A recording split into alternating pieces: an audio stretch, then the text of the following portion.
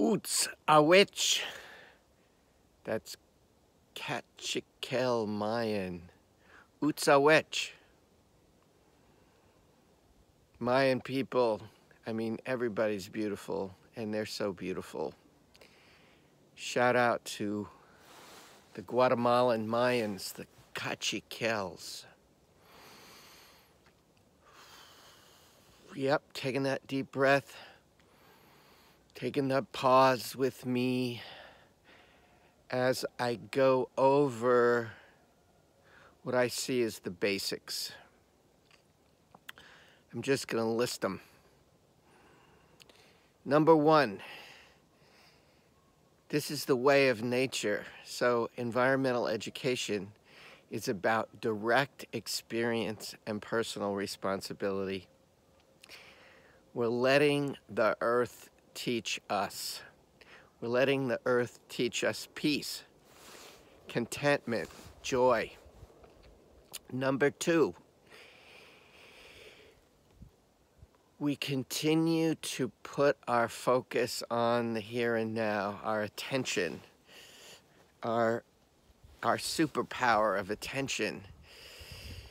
And the mind is always wandering and going off in a million directions. So we take our power back and we see this moment as fresh and new and perfect. There's no moment like now. And for all you creative folks out there, which is basically everybody, the present moment is the platform for creativity. Number three, we're together remembering our original instructions.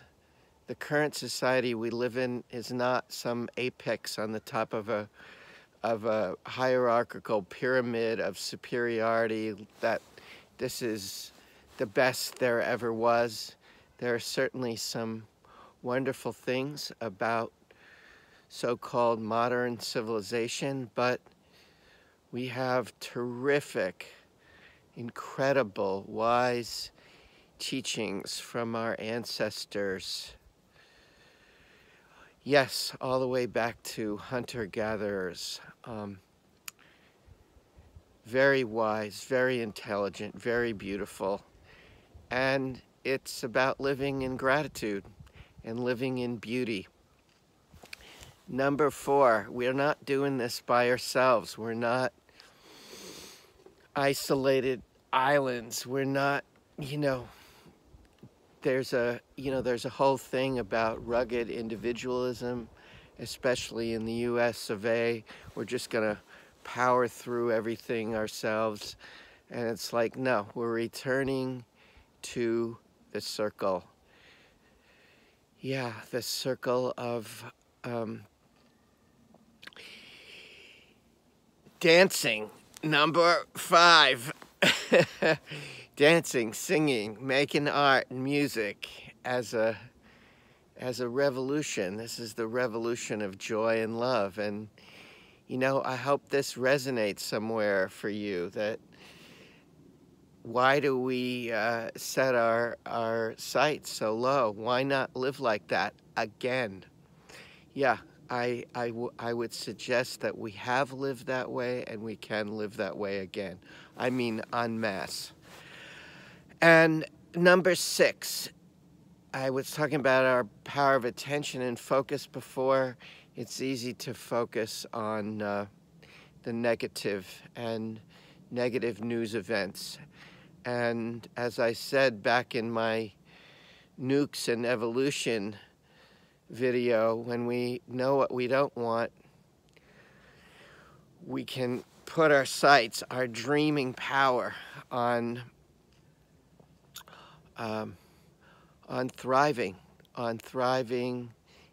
individually and collectively. It's so easy to kind of go off and talk extensively about each one of these, but I want to get this list down. So 7 is that nobody else is a thinker in our minds, so nobody else is a feeler of our feelings. And so we do our inner work to not let the trauma we've all experienced run us, to not be on automatic pilot, to learn self-awareness, to learn self-acceptance. And, it just makes the circle so much more beautiful. The more self-aware we are, the more healed we are, the more we have to offer the circle. We're not any better than anybody else. It's just that we're not, we're not anchored to the past. Anchor is not the word. I meant like a ball and chain. We're free. We're so much freer. We're not living in the past. We're living here and now. Thanks for listening.